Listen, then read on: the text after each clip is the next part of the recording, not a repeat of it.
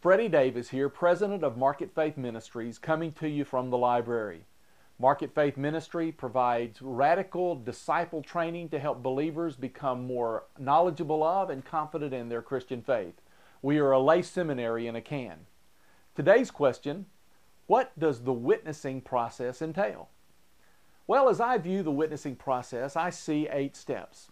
Step number 1, do your due diligence. There's a knowledge base that we have to learn if we want to be effective in sharing our faith. Knowledge of our own faith and knowledge of the faith of the person that we want to share with.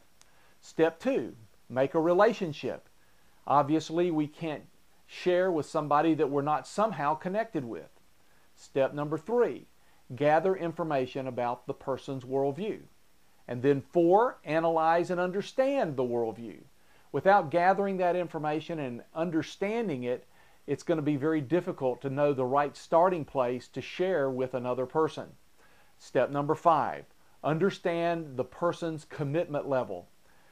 If their commitment level to their faith is very, very high, then you're going to have a lot more patience. If their commitment level is low, you may be able to share a lot more quickly.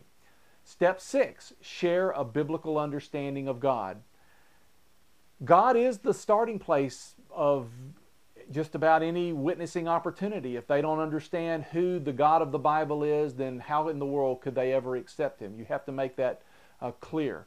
Step number 7, share a witness. How can the person come to know this relationship with God? And then step number 8, nurture the relationship.